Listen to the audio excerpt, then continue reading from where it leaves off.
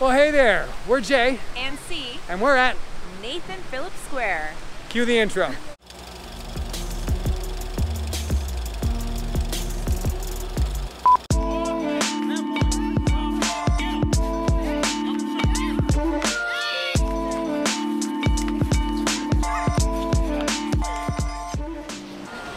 Hey, John. Yeah, Cheryl? Do you know who this square is named after? No, please do tell. A Toronto mayor. He was mayor from 1955 to 1962. And his name? Nathan Phillips. Holy crap, that's genius. So Nathan Phillips Square was designed by Finnish architect Viljo Ravel. He won a worldwide competition for his design, and it was finished in 1965. Ravel wanted something spectacular to decorate his square. What he had in mind was a sculpture by Henry Moore. This sculpture, The Archer, caused quite a stir because it was going to be $100,000, which in today's dollars is 800 grand. The city council said no, so they went to the private sector, who did fund it finally, and here it is today. Most expensive sculpture sold by Henry Moore to date is $33 million. That's a lot.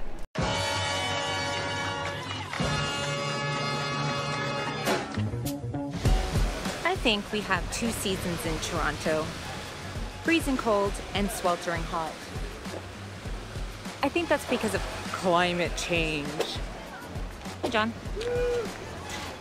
So it's hard to believe that this area used to be called the Ward, and it was sort of the slummy area of Toronto. And then they just got rid of it all. Now we're standing in what would have been the first Chinatown. Yep. It was expropriated and then razed to the ground. It's a big word. This is 12 acres too, did you know? Wow, that would probably make it Canada's largest square, if I'm not mistaken. You know all the facts. Just the facts, man.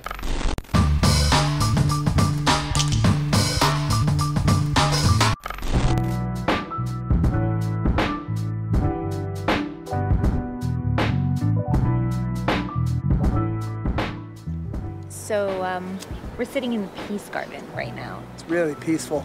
It actually really is, and I think there's a lot of people who don't like that we're talking right now because they look like they're reading and sleeping. This Peace Garden was created as a memorial to the bombing of Hiroshima, and it was installed in 1969. It's been around for a while, and we didn't even know it existed till today. Here we have the Podium Gardens. The Podium Gardens is part of a revitalization project for Nathan Phillips Square. If you're looking for a good photo op and you have a wide angle lens, the backside of City Hall is pretty spectacular.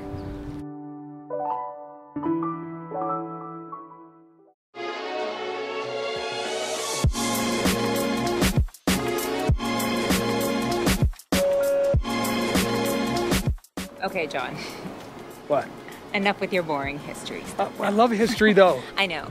I want to talk about fun stuff now though. Fun stuff like what? Like all the fun things you can do at Nathan Phillips Square. There's festivals. Concerts. Protests. Art shows. NBA championships. Instagram stuff. Oh, the Toronto sign. Forget about that. So every year at Nuit Blanche, which happens on the last day of September, first day of October, Nathan Phillips Square is used for art installations. Two of the coolest that we've ever seen was Director X, The Death of the Sun. Absolutely amazing. And the other, Cheryl? 2015, Floria Sigmundsson. Do you remember what the name of that was? Pneumonia. Pneumonia. And when Canada turned 150, there were 4 days of concerts here. Oh yeah, who did we catch, Cheryl? Bare Naked Ladies. Yes. And then I forget who that last day was because Drake showed up. Okay, so Drake showed up. I am in utter shock right now. Oh yeah, nothing like going to a free show at Nathan Phillips Square and Drake shows up and gives a bit of a mini concert and professes his love for Toronto. Aww. A couple other shows that we've seen here recently, well, the last few years, is The Stars.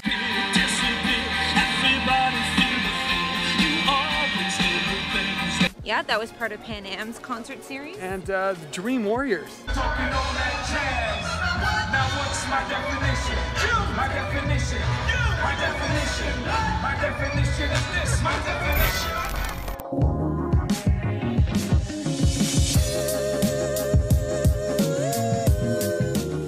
Okay, so the world famous Toronto sign here is the centerpiece of Nathan Phillips Square. It is seriously Instagrammable. There's usually lineups of people trying to get their photo taken with it. Yeah.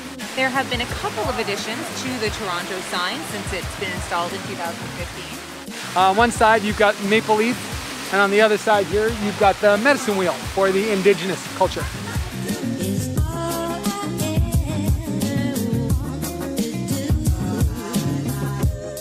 No matter what the weather, you will always find food trucks lined up along Queen Street, right in front of Nathan Phillips Square. Not your fancy schmancy food trucks, normally just offering things like hot dogs, Burgers, poutine with real cheese curd. and of course you can't forget about the old school ice cream trucks. Get your soft serve on. John likes the soft serve. Who doesn't like soft serve? I don't like soft serve. You're nuts.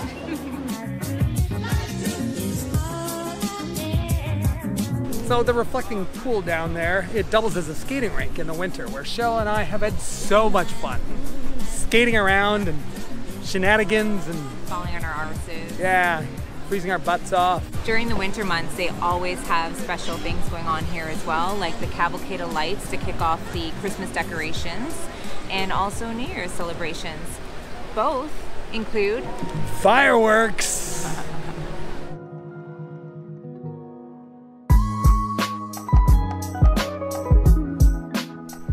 You probably recognize Nathan Phillips Square from all kinds of film and television productions, most notably Resident Evil Apocalypse. and also The Handmaid's Tale. Oh yeah, what an awesome show. You see Toronto in almost every single episode. There's also Star Trek The Next Generation, where they show in the holodeck a futuristic city, and it's Nathan Phillips Square, Really? City Hall. Yeah. I didn't know that. Yeah. I was fortunate enough to be invited down the night they shot some of the stunt scenes for Resident Evil Apocalypse by a good friend, Pierre, assistant director on it. So we got to see one of the stunt people run all the way down City Hall. I couldn't find footage of that, but I did get footage of City Hall blowing up good. Blown